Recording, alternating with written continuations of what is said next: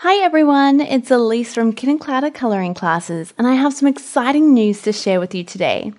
I've partnered up with Couture Creations to create a new line of beautiful vintage floral stamps for you to colour. The line is called Stamp and Colour, and I wanted to focus on beautiful, intricate florals where you can show off your colouring and use on your cards, mixed media or crafting projects, or even just frame up to put on display. There are 5 stamps in the set focusing on a feature floral. Each stamp also has vintage extras like keys, flourishes, postage stamps, text, and more little goodies that you can use on your projects. To celebrate the new release, I wanted to do a mini beginner's art lesson on colouring one of my favourite stamps from the new range, and we're going to be colouring up our little tulips here today. So the tulips are one of my favourite because we've got such beautiful big florals to play with all of our colouring techniques. In line with the new stamp release, Couture Creations have also released a new set of ink pads that are alcohol marker safe. I've got a black, also a beautiful soft grey, and even the light pink, which are great for your no lines colouring. For those of you just starting out with colouring, no lines is when we print or stamp the image in a light grey or even more of an earthy skin colour. So when you do your colouring, you don't get those harsh black outline edges. This can help your images to look more realistic and works great with your nature images. I'll also be using the brand new Couture Creations alcohol markers today in this video. These are a new marker range that is available and is a good, affordable option for those who can't afford the more high-end markers. I'll be doing a comparison review video shortly to explain some of the features and differences for you, but please don't hesitate to reach out if you do have any questions. If you already own a different brand of alcohol markers, you can still follow along with this lesson, and I'll pop some of the colour blends for more popular brands in the description of the video here. So, are you ready to get started? Our colouring classes at Clowder are all about teaching real art fundamentals and breaking everything down to beginner basics. So if you are new to colouring, this is going to be a great lesson for you to start learning how to create depth and dimension in your projects. If you've been colouring for a while, this is still going to be a great lesson to help explain some of the more intricate detailing theories to help you level up. Just remember that a lesson is to help you grow, so we may be tackling some new techniques here today for you which can feel a little bit challenging, but this is a great thing. It means we've identified some areas you can practice to help you level up, and as long as you have a go, you're growing and improving regardless of your end result. Now, before we colour, one of the most important things we need to learn about is called light source. A light source is anything in our scenes that create light. It's important because without light, we cannot see, and objects won't have any depth or definition. Now, in our classes, we typically work with ambient lighting, which is a major source of light in a scene like the sun or overhead lights, which cast big cones of light over your entire project rather than just coming from one direction. This is generally the most flattering form of light. Now, the way that we approach adding lighting in our colouring is that every part of the image that is popping up or out toward those light rays is going to be hit first. So they're going to be the lightest and brightest parts of the object, and we call these our highlights. Now, the parts of the object that are slanting or curving away from the light or just further back are called the shadows, and these are the darkest parts of the image. Now, between highlight and shadow, we have our midtone. This is considered the true colour of the object as it's not affected by light or shade. Now, one more lighting theory that is very important to help you achieve depth is the cast shadow. When we have something sitting in front or above something else, it casts a shadow back onto the object below or behind. So see that shadow on my hand there? That's the cast shadow. It's cast by the brush here on top of my hand. Now, the closer these objects are together, the darker and harder that shadow is. The further apart they get, the more soft and dispersed the shadow becomes. This helps to show the distance and depth between the objects and helps us to create levels in our scenes. Now, all of these theories are very important to help take your colouring from flat to realistic and will help to add so much more dimension to your colouring. Don't worry if this feels overwhelming at first though. When we learn new things, this is common, but the more you go over it, listen to it and practice it, the more it will sink in and make sense. So now let's take a look at our image and think about everything that we've just talked about. So if I pick this little pink tulip here to start with, you can see that we have overlapping petals. And we can see that by looking at the outline of the petals. I can see that this one here comes straight across and it's uninterrupted. This line just continues around, which means that this is actually sitting on front of what's directly adjacent to it. Now, because this petal is in front, you'll notice here I've added a nice deep dark shadow straight around. And that again helps us to show those levels so we can clearly see which petals are in front and which are further back. Same with this petal on this side as well. I've got a nice big cast around that one, showing too that this one is sitting forward. So this petal here in the middle that is further back, that has a lot more of the darker shadow tones on it. We've got these tiny little petals at the back here as well. They're on the other side of the tulip. So again, we grab that darkest color and add it all in between those petals so we can show that these are sitting further back in the distance. Now you will see I've created a few little detail lines on the petals. Now these little lines here, I'm treating them like little creases in the petal. Now when we have a crease, notice here my hands close together, I'm creating that crease shape. And notice how that blocks the light. So between my hands, it's actually quite dark where they join together. And up here, as we extend further up and pop out, that's where it gets lighter because that's where our light hits. So remember, the parts of the object popping out towards you are going to appear lighter. The parts curving in or down away from that light are going to be darker. So these little lines on the petals, we think of them like those creases. Wherever we add that darker color, it's going to look like a crease sitting further back from us. Now on your actual stamp, I've added in the very bottom of some of these little texture lines. That way you can use these as a guideline for where to add in some of your own texture and start playing with these creases like we've talked about. But whenever you do have a stamp, you get to create your own mark. So if you feel like you want more detail, more texture, you can absolutely do that. And I've only added the bottom lines as well, so you can practice extending these forward and really creating that detail yourself on the image. Okay, so let's go ahead and actually start our coloring here.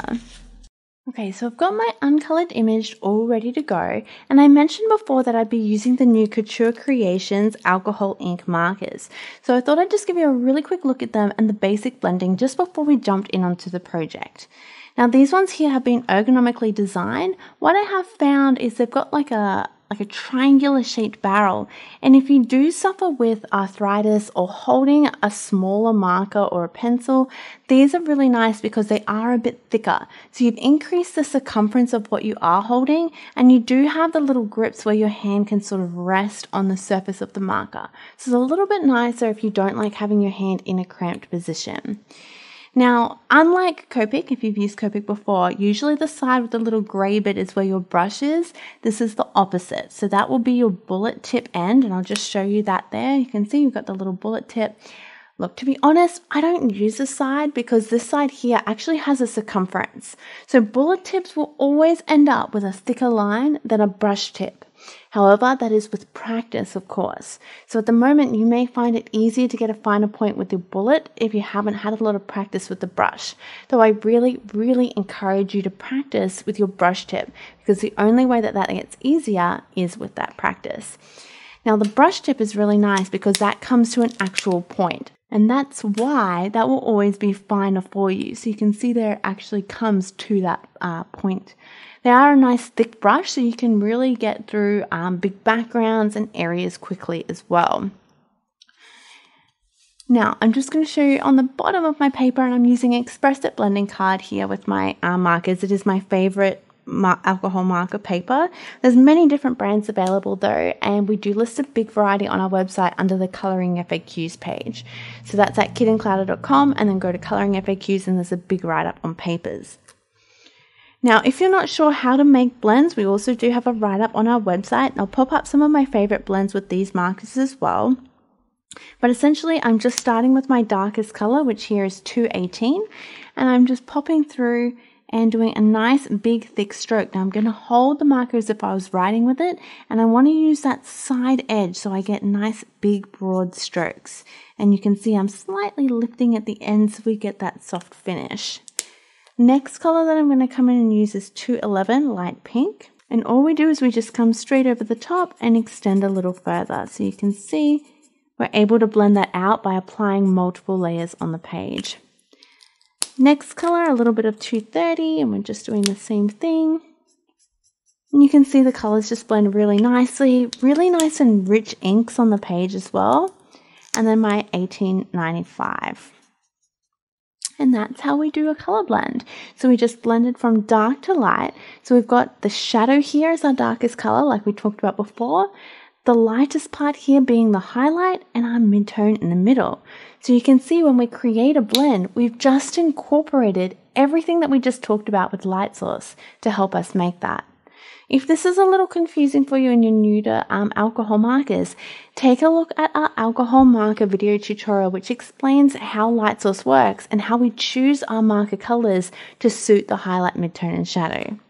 Now, the only little thing I will note about these markers is they don't actually have a proper numbering system. So the numbers may not make a lot of sense logically if you do come from, say, a Copic user. They do have names you can use as well, which might be an easier system of learning. I'll make sure that I note both in the description below the video. All right, let's get ready to go ahead and jump in on the coloring. So I am going to start with that darkest color like we just talked about. So it's going to be my 218. And I'm going to make sure that I add this firstly to all of my cast shadow areas. Cast shadow is always great to add first because that way we know exactly where those levels are and we don't forget them as we continue. So I'm just going to come down the side of the petal just like we talked about. Now, when you have new markers, I always like to double uncap. So I uncap both ends. That just prevents any blobs from happening or any splatters. Now, these markers are quite inky, so I do recommend to uncap away from your work so you don't get any splatters on the page as well. So I'm going to come down the side of the petal here, making a nice cast shadow. You can see I'm holding the marker nice and close to the nib, which does give me a little bit more control on the marker. Now we also have the cast shadows on the petals at the back there as well.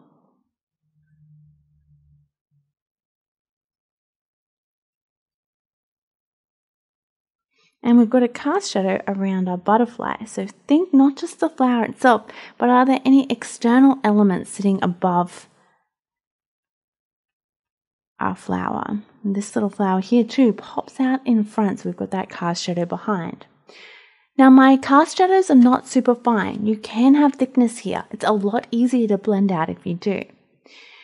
We're going to come in now and add a few detail lines on the tulip, so those little creases that we talked about before. And you can see some of my guides at the bottom here. So you can add as many or few of those detail lines as you like. And I essentially am just coming straight around, and I usually pull mine up a little bit further than where the artist's drawn line stops. Same on the side as well, so just bringing them up just a touch.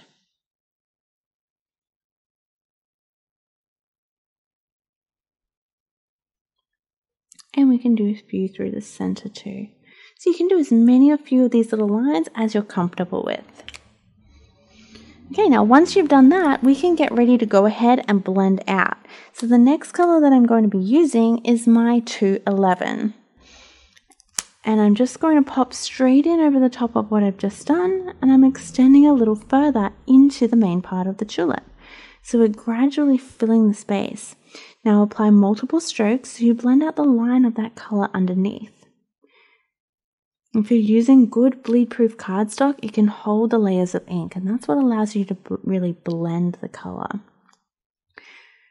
Don't forget around the side here and where your butterfly is as well.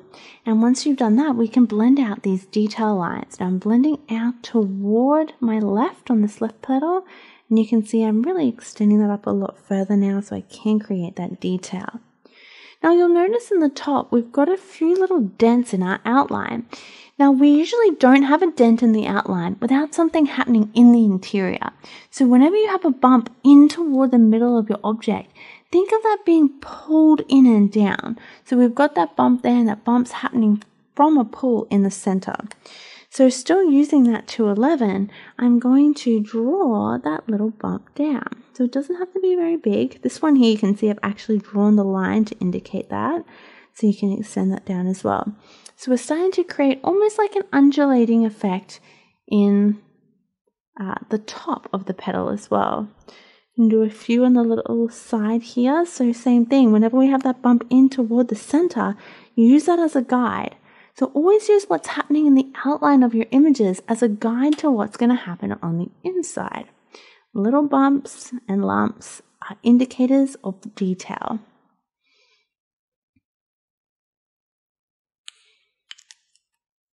You can do some in these outer petals as well if you do have them. Okay, now the next color I'm going to be using is 230. That is my pink. So it's the same thing, going straight over the top. And we're just extending all of these little lines now, even the little details that you just did.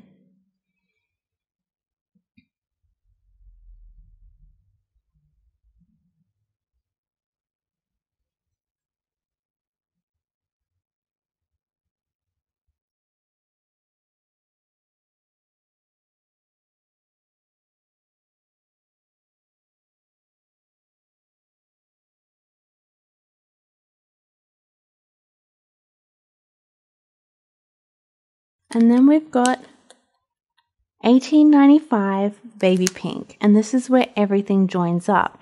Now where we have the absolute lightest parts of the fold, I try and keep just a little slither of white. That really just helps the high points to really stand out and gives you a little bit more contrast in the blend. So you can see there's not big pockets of white, there's just these tiny little spots there, which really just help your little detail lines to really stand off the page. Don't worry if you don't quite get them today. It is something that you have to work toward.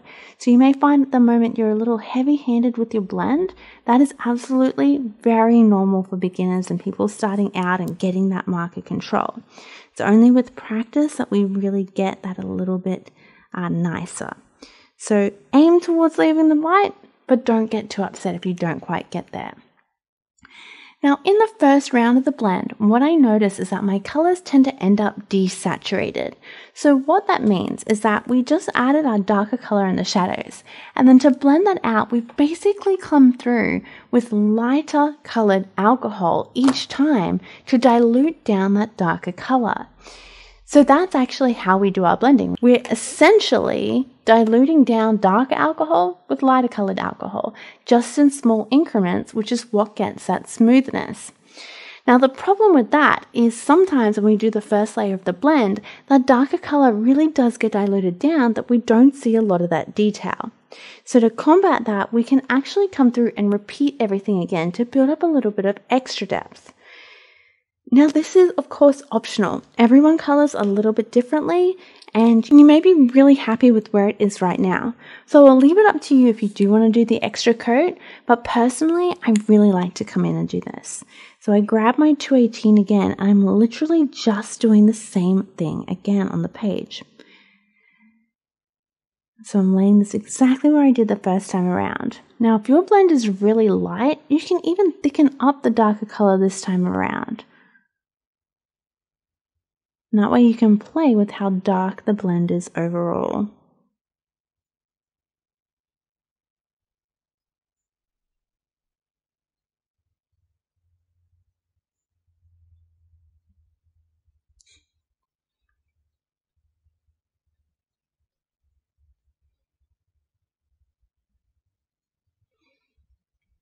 Okay, now once you're happy with that, we can go into the next color, which is going to be my 211, and we're just working on blending that out now.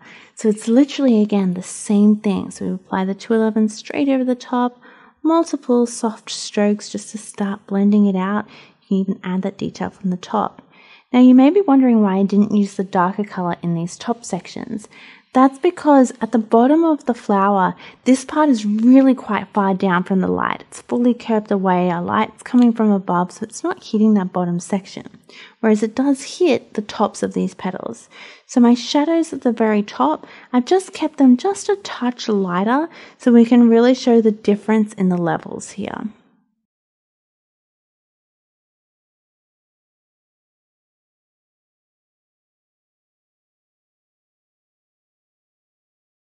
Alright, next color that I'm going to be using is a little bit of 230, my pink. Continuing to blend out.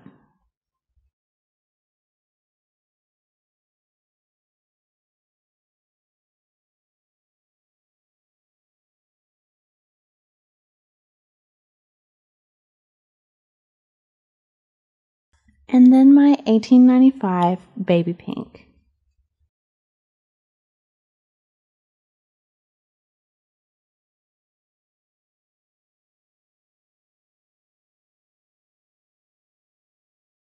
Alright, now that's my first flower all done.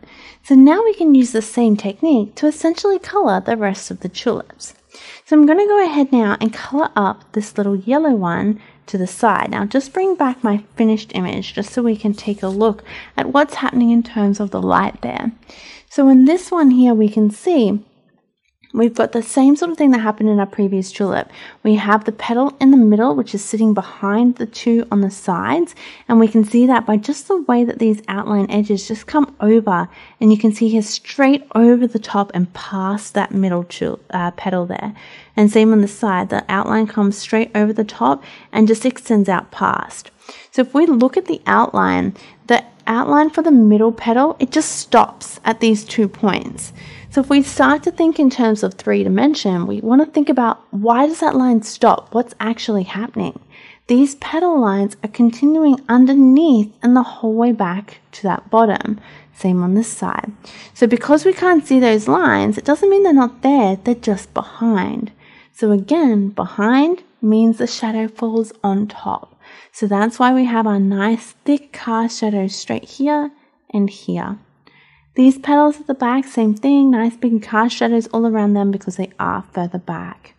And then we have our detail lines. Now notice here that I've got the 2 lines in like a V shape, and I've left the middle of that V shape light. This is a really nice way to really get that contrast to show those levels, because the lighter parts you can see look like they're popping out toward us, whereas these 2 darker lines looks like they're sort of curving down and away from that high point.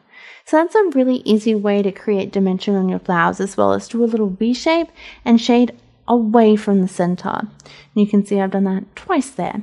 If you're still learning your fine lines, you may just aim to do 1 V shape through the middle. Just remember, whenever you do a class or lesson, you don't always have to get the same level of detail that I'm getting in my work. It's all about just adapting to suit where you're currently at in your journey. So even if you do less detail, it's still going to look really great and like you've paid attention to all the lights or series and everything we've been going through. It just means that you're working up to that market control. But we have to practice it and we have to push through in order for that to become more refined. So let's now go ahead, grab out our markers, and we'll color these yellow ones. Now, one thing you can do if you're a little nervous with your coloring is you can start with your lightest color.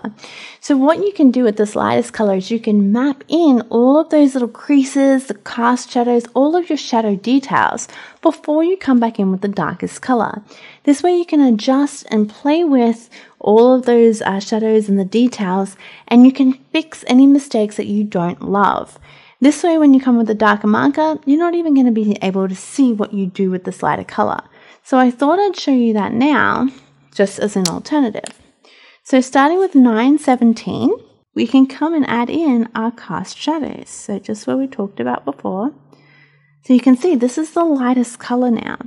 Now the reason I don't usually color or teach in light to dark is because it uses more ink in the end result. More ink equals more money. So I like to teach dark to light. Also, it's quicker. So quicker, uses less money overall, but it's personal preference. There's nothing wrong with whichever way you want to do this. I'm going to come in now and create those V shapes. So remember 2 if you are comfortable, or just 1 if you're still learning. So you can see I've got 4 lines there total. Same on this side as well. Now these 2 petals are out to the side, so I'm not really going to do a strong V. And you can even do some of the texture from the top. A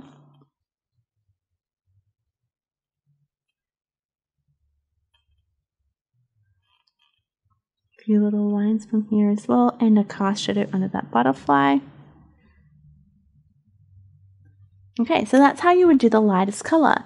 Then once you're happy with that, you can basically just come back over the top with the darkest color. So this is going to be my 150, my Marigold, and then I just trace what I've just done. So that just makes it easy for me to have a guide.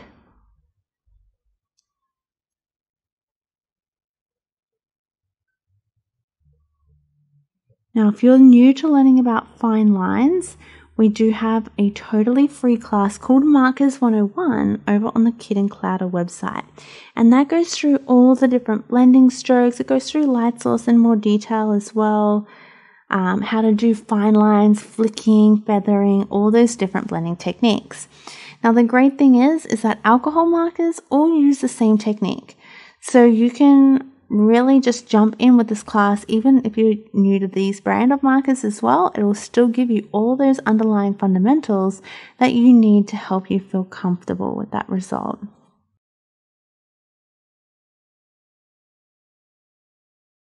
Next color, 142. And we're just blending out. Remember, these little V shapes were blending away from that center V. So you should have the line in the middle lightest, and same on this side. So you end up with 2 little V shapes. I'll pop the link to that free class that I was talking about as well in the description of this video, so you can check that out. We cover quite a few different brands in there as well for you. But you can absolutely join in with any of our classes using any brand of markers. And I'll make sure that I include some of the blends from this new brand as well for you. They're just a really nice cost-effective alternative, and you can see they do blend really nicely and easily. And I know now more than ever, people are looking at cost and trying to save where we can, but we still want to enjoy our hobbies and take those breaks for our self-care. 106 light yellow is next. I think it's hard when there's so much going on in the world and we feel overwhelmed. We tend to start putting our self-care last. But when we start to actually feel stressed and overwhelmed, that's actually our body telling us that doing a mindful activity is really going to help to lower those stress levels. And that impacts us physically and emotionally as well. So even though coloring may not feel important, it's actually you that's important. It's making sure that we make time for mindful activities to take a break, to recharge and feel more balanced. So whenever you do something like a class, that's considered a mindful activity, not a relaxation activity like your normal coloring is. Next color is my baby yellow 917. So relaxation is kind of like when you zone out and you just sort of forgetting about everything. But a mindful activity is when you are focused on instruction or a little bit of a challenge in front of you. This is forcing you to actually be really present in the moment, which is actually what gives your mind that break, because we're now focusing on what's in front. We're not worrying about the past or the future. So we're actually taking that little bit of a time out. And this is why it's so important to make time for both relaxation and mindful activities like this, because it's really just about recharging, feeling a little bit more in control and have a little bit more perspective. So when you do feel overwhelmed with things going on in life, actually say to yourself, okay, now would actually be a great time for 10 minutes of a mindful activity just to step back. If you can start to implement that, you can really see a big change in your stress levels with whatever you're going through. So that's my first coat of the yellow done. Now I want a slight two-tone finish here. So I'm going to give a little bit of a play with some reds and at the very bottom. So I've got my 206. And all I'm going to do is I'm just going to use a tiny little bit of this color just at the very bottom of the flower. And this is just giving me that slight two-tone finish. Then from here, I'm grabbing my 1895, my baby pink, and I'm just blending out into the yellow. So again, it's just a small amount, but you can see I'm going straight over the top and creating that two-tone look. And then I can grab my 106, that's just my mid-yellow, and I'm just blending that up so the color fades into the yellow that I'd done before. So a really quick and easy way to add that really pretty two-tone look to your florals. It works really nicely when just adding a pop of color to the bottom of a lighter color, and you want to make sure whatever pop of color you add, you fade that out with a lighter color and then come back with the color on top.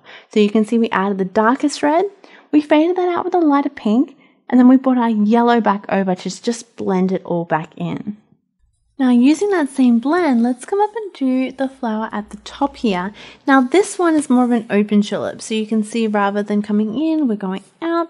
We've got a few of these little parts here. Now what that is indicating is that the petal is curving back in on itself like this. So essentially now we have two parts of the petal. We've got the main part and we've got the part that's curved back. Now this part that's on top is, we're going to treat that like a separate object. So because that's on top of the main part, we're going to get that nice cast shadow straight underneath, and you can even see that on my hand there. So if I bring back my original, you can see cast shadow straight under any of those lips that are sitting in front. And then we have our usual cast shadows between each of the petals to break it down as well. So just popping that off to the side. Let's now just move on with our darkest color. So you don't have to use that lightest color if you don't want. If you're a little nervous, you're more than welcome to use it. So I've got my 150 and I'm just coming in and around the petals that are in front. So I'm going ahead and doing my cast shadows at the moment. Don't forget to come around any lips as well. So I even like to come through and just do all of my cast shadows at once, and then come back and do the detail over the top at the end. That way it's nice and clear, you don't forget your cast shadow step.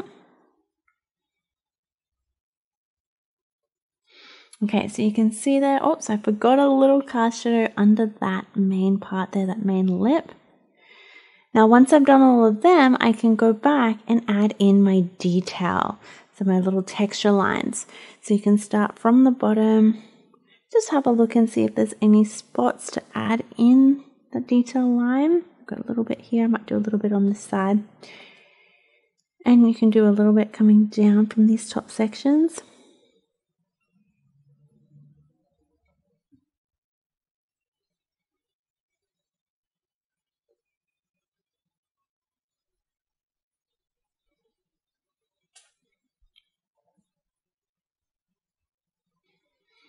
Alright, now once you're happy with that, we're going to blend out with my next color, which is going to be 142.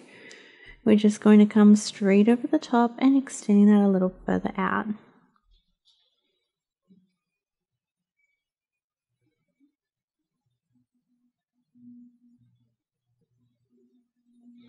Now you can come over the back of this top lip as well. That back lip would be curving around from the light, so it's going to be a little darker on the back side, but I don't use my very darkest color there.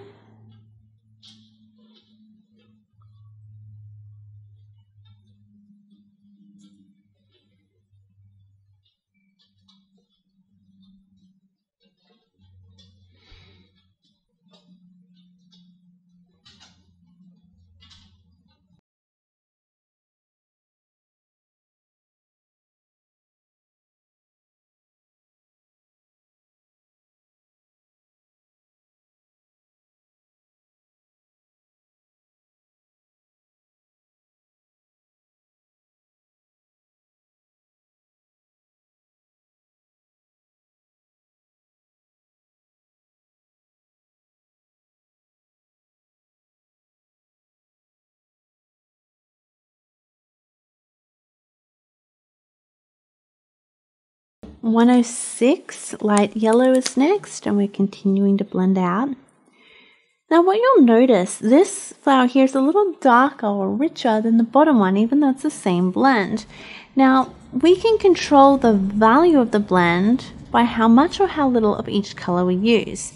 Now value is how light or dark a color blend is. And you can see this flower here being a little bit darker means that I've used more of that darker color to create the blend versus the lighter color.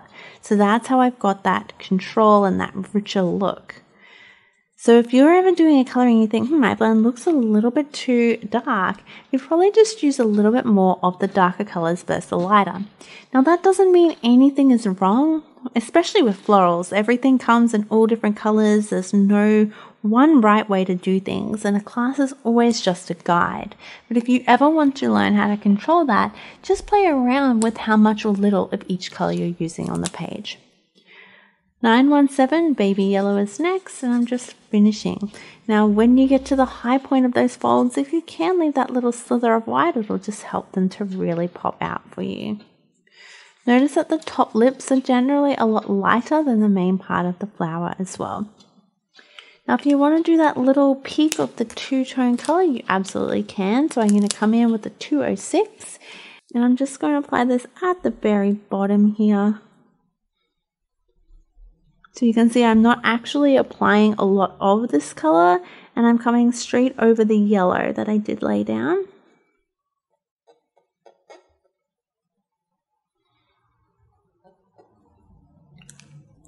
And then I'm going to blend it out. So the next color is 1895 baby pink.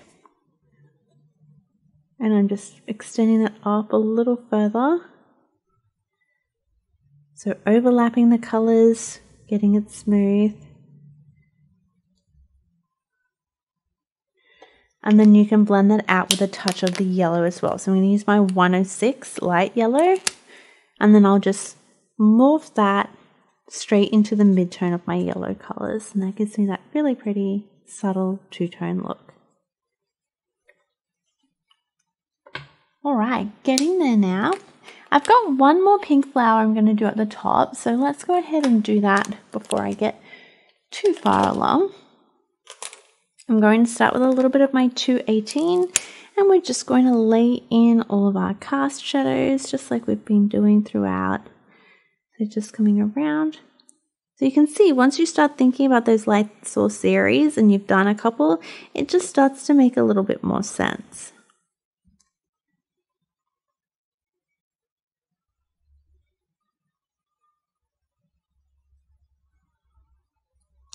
Now this little part here that's curving in front, make sure we do a cast shadow under that so we can show that change in level. Any detail you want at the bottom to show those little creases. And then we blend out. And actually before I move on, I'm just going to do on the other side. We've got a little bud. I'm going to do this in the same blend. So I'm just doing a cast shadow around the leaves, and then I split that in half. Next color is a little bit of 211.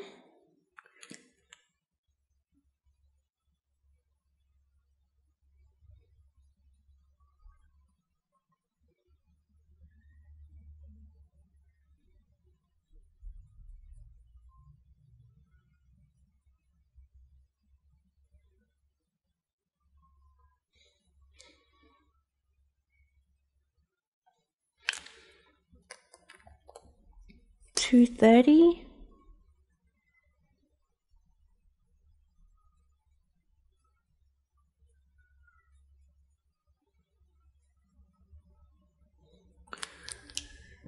And then $18.95. Leave that little slither of white if you can. Now you can come back and repeat everything if you do want to build up a little bit of extra depth as well. Now I've got my last tulip here. I'm going to come through first and do the center with 106 light yellow. And I'm just going to dab this on these little central parts. And then I'm going to do my reds around. So I'm starting with a little bit of 220. Now you want to come through and do a little bit of a cast shadow underneath these. Now these are kind of small, so just do what you're comfortable with, but we're just trying to fill a little bit of that space around, which will help these to really stand out as well. Once you've done that, you can come through and do your cast shadows as normal between each of the petals. So you may even want to come around the top as well here. And from there, you can do some of those detail lines up. Use some of those lines that have already been drawn in for you as a guide. That takes a lot of the scariness away.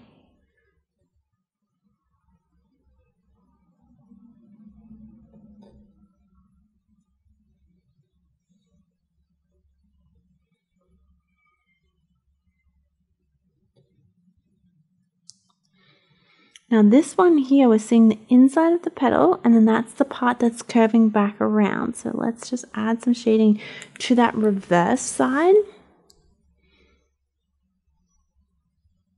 This one here coming through from underneath, so it's going to be a lot darker where it sits beneath the two other petals.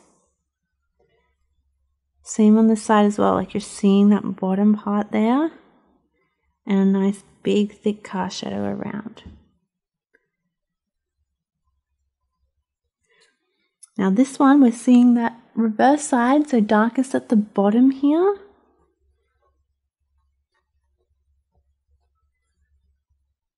And because that's like the top part, so that's going to be the lightest. Alright, now let's blend that out. The next color I'm going to be using is 187. So we're going to come straight over the top and then extend it a little further out.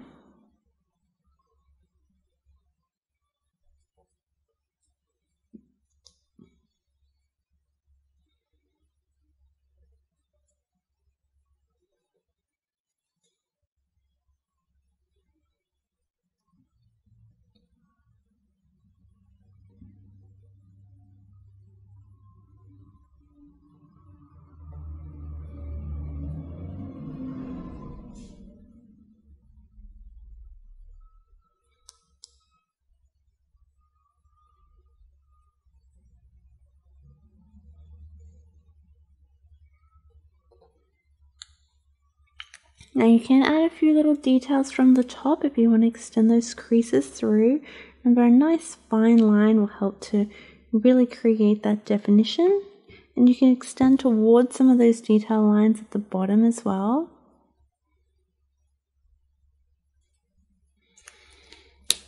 Next color is a little bit of 206.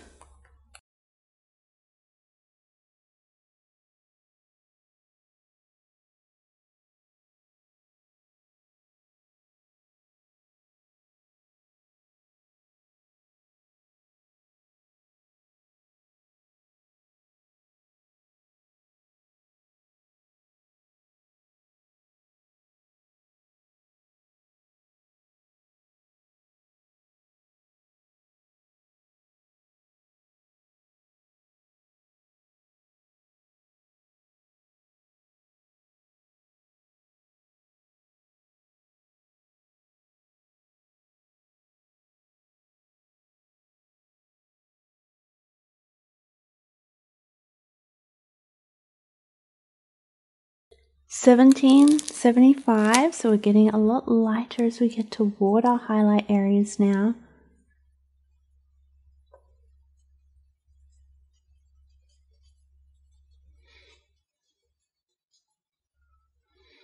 Even when an object is really rich, we still want to make sure that we have contrast in the color. We still want to see the difference between light and shade. That's what helps the objects to have depth. And I'm going to finish with a touch of 1895, so even lighter again, just to bring us to that very highlight area.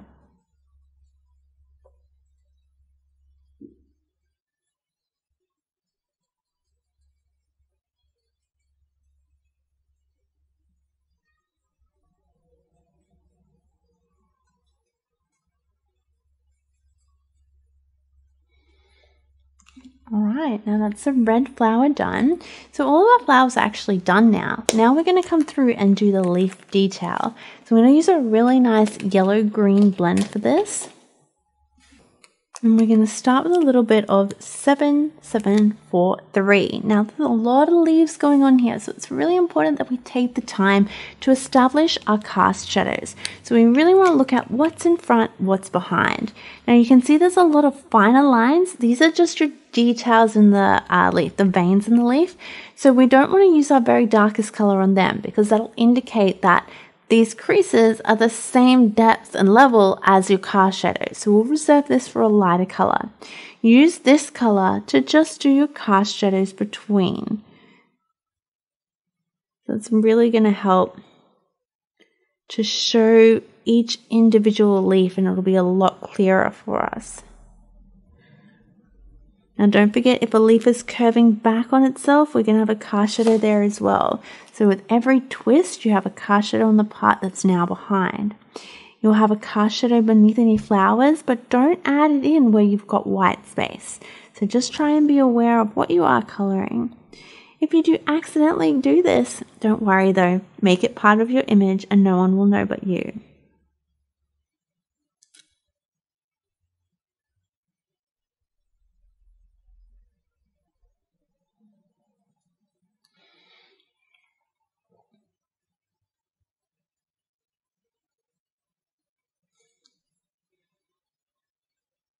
We also want to do a shadow behind the basket because that's sitting forward of all the leaves too.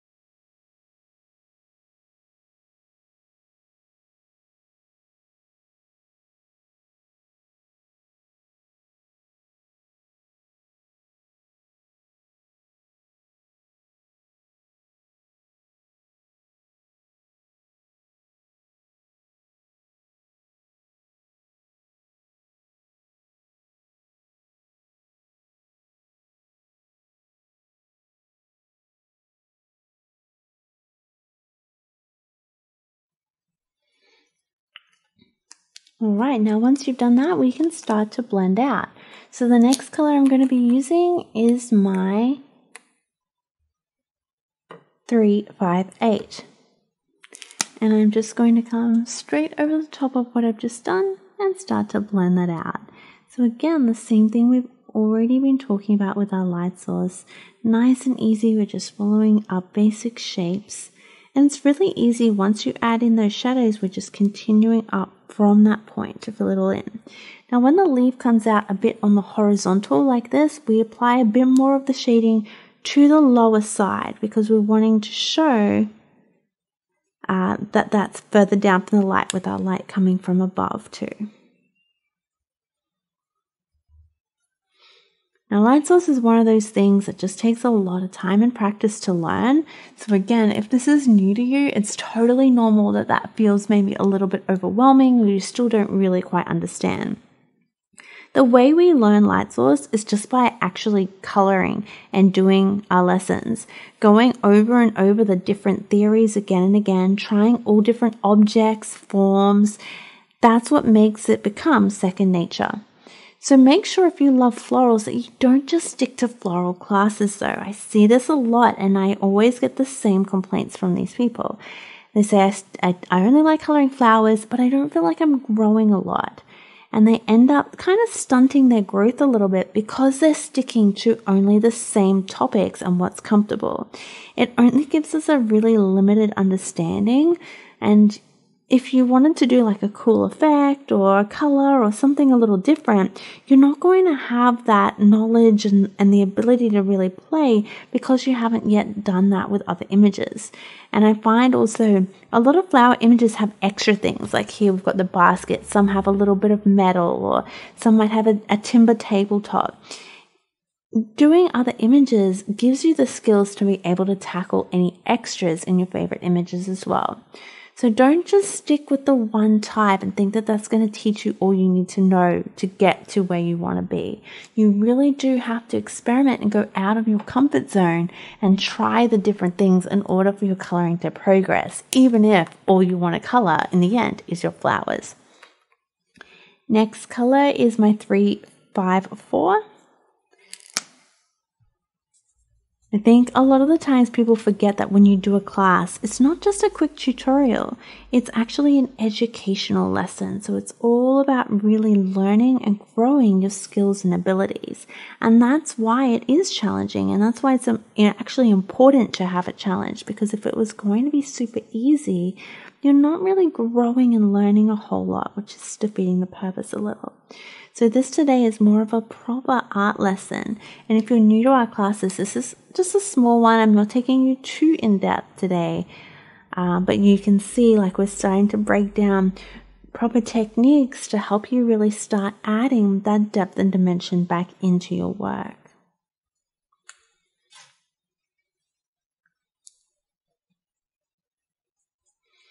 So in our main classes, you can expect that I'm really going to be taking this a lot further for you, really going through a lot of the ins and outs, but just at this level. So I'm not making it any harder.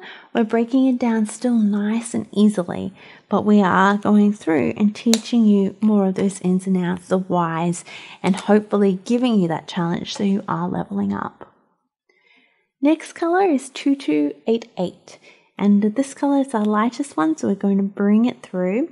Now, if you can leave that slither of white just at the highest point, please do. It'll help to increase your contrast and make everything stand out even more.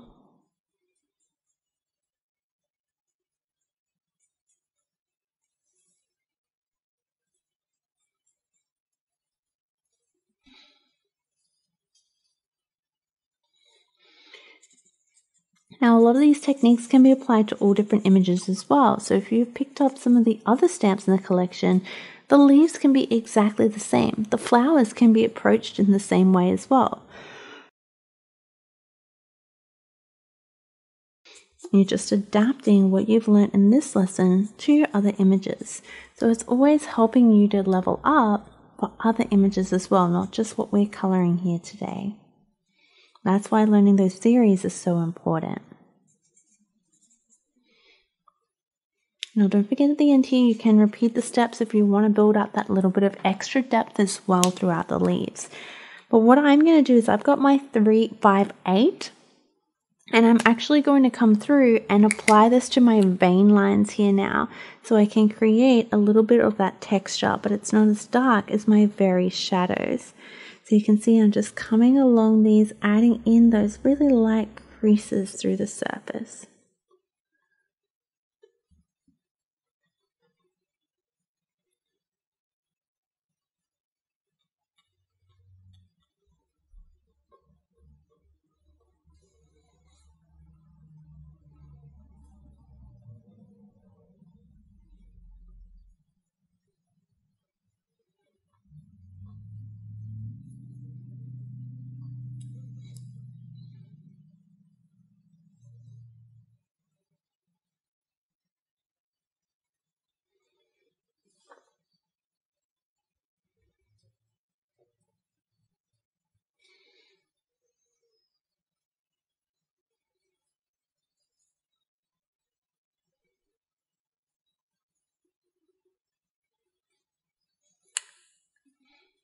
It's just a little bit of texture. It's only minimal because I don't want it to take over, but it's just showing that we have that movement. And I'm not just using the artist lines to add in, we're really following that through and creating our own detail on the surface. We're almost finished. We just have our butterfly and our basket left to go. So let's do our butterfly now. I'm going to be using some oranges and then some black to create the pattern work. Okay, so I'm going to start here with 165 orange, and I'm just going to apply just roughly, does not need to be perfect, just at the edges of this interior part.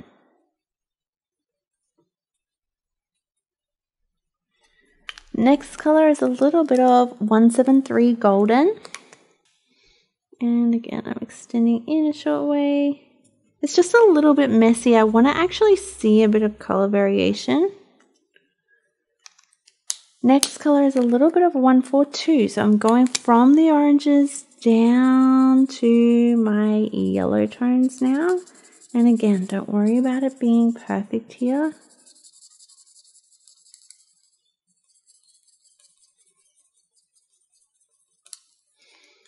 And then a little bit of 106.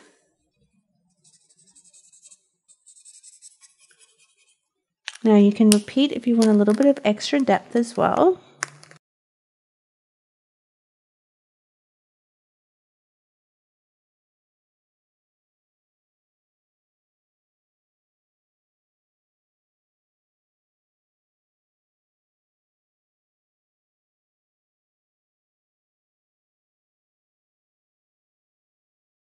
Okay, now once you're finished, we're going to use our black marker to create the detail.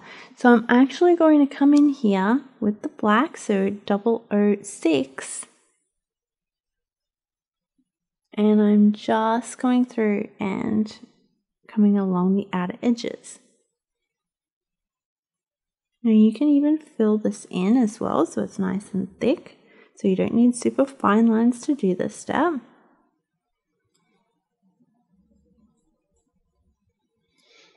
And then from here, what we're going to do, we're going to split the two wings, and then I'm going to draw like a curving shape up. So I've got a little curve, and then from that curve, I'm going to extend my strokes back. And then I'm going to do the same in the bottom, but now I'm going to curve down in the other direction, and then our strokes are going to come in to meet that. Now let's do the same on the other side.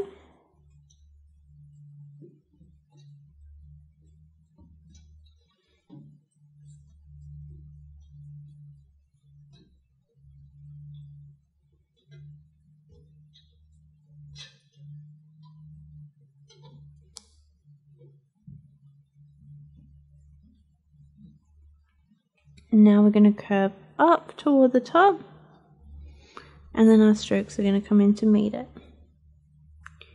And then I'm going to curve down toward the bottom, and again, have your strokes come in to meet. And come through the body of the butterfly as well. You can just do little stripes, and if you can do your fine line to do the antenna, you can bring that up too. Now for the detail, I'm going to be using a white gel pen. Now I've just got a Uniball Signo gel pen here. You can use any brand at all. And I'm just going to come down the edges, and I'm going to do some large dots to fill in the space. So this will create some of the more traditional markings of the butterfly.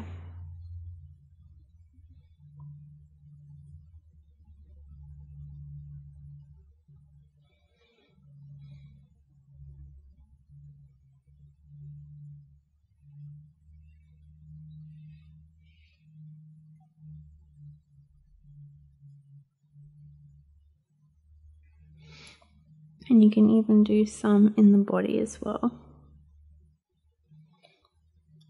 Okay, almost done. We just have the basket left. So come down to the bottom. Now you can see here a lot of overlapping elements. So what do we need to incorporate? Our cast shadows. So I'm going to start with my darkest color, my 479, and we're going to do our cast shadows. Now you can see we've got two different types of weave here. So what we actually have is a horizontal one. You can see here that this one going horizontal, this one's going down the vertical. So we've got horizontal, vertical, horizontal, vertical. Now when we have the horizontal ones, our cast shadows are going to sit on the insides next to those verticals, because you can see there it's curving back in next to that vertical shape. So that's our little curve. Then on our vertical ones, our shadows are actually going to be top and bottom. So it changes a little bit. Now you don't need to connect these, but we're just going to come through and just differentiate between the horizontal and the verticals.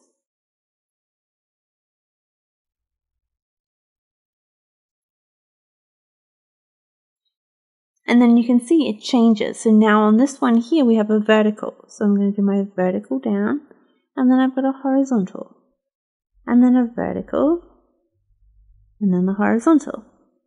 So we're just going back and forth, basically adding these in.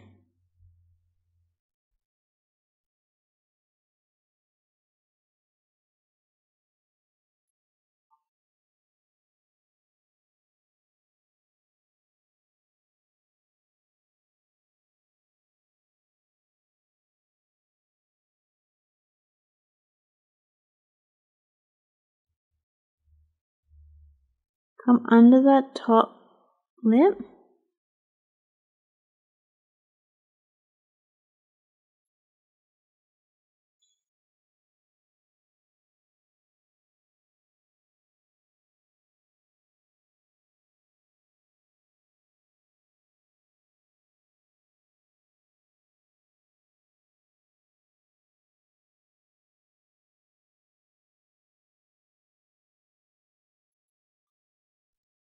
And then around this top edge. Now in the top, what we're going to do here is we're going to extend a few little detail lines out to the side. Just sort of showing where this is bunched up a little bit.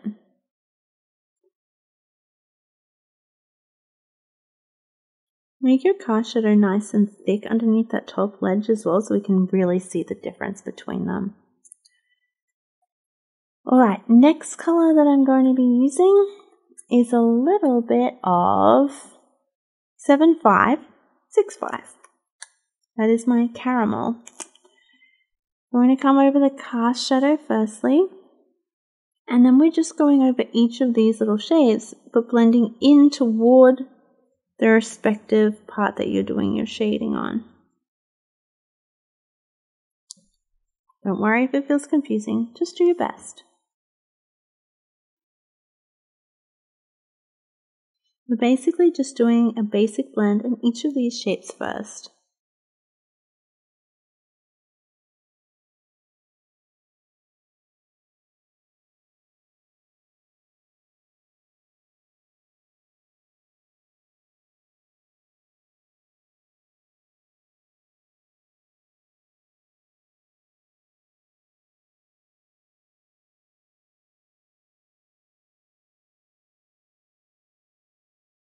And then you can also apply through this top section as well.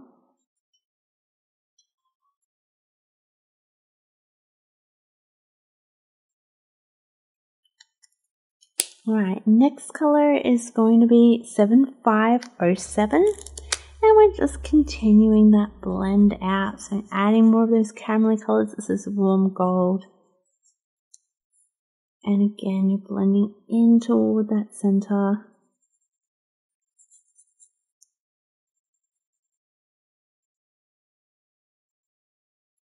Bring it in considerably now. We've only got one more color left in the blend.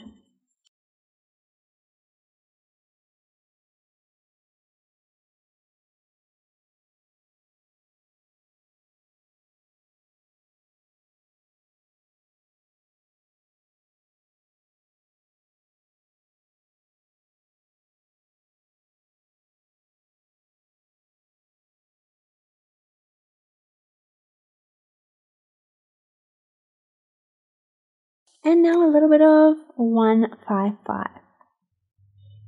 Nice and light, and this is just going to cap it all off for us.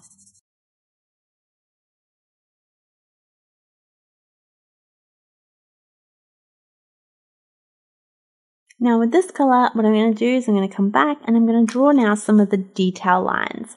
So I'm going to be using 7565, And I'm actually going to draw my lines in the direction of each of these. So I'm going to come up from the base here and draw my lines. You can see this is a vertical section. And then we've got our horizontal section. Now my big aim here is I just don't want my lines to join in the center.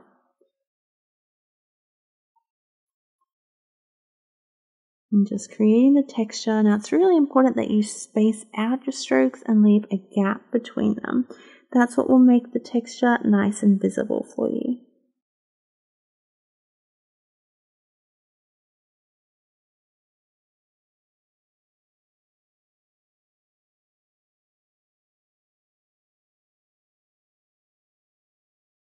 So remember, always alternating between the vertical and horizontal lines.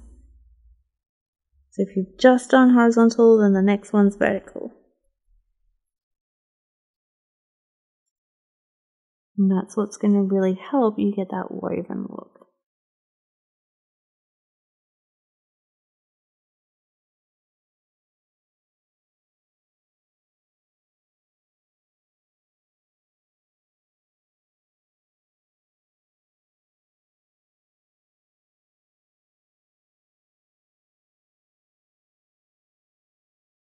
And now I'm going to grab my 7505 and I'm just going to do the same thing, but now I'm joining a lot of the strokes through that center. Make sure that you still separate them by leaving a gap between them though. That'll make the texture a lot more prominent.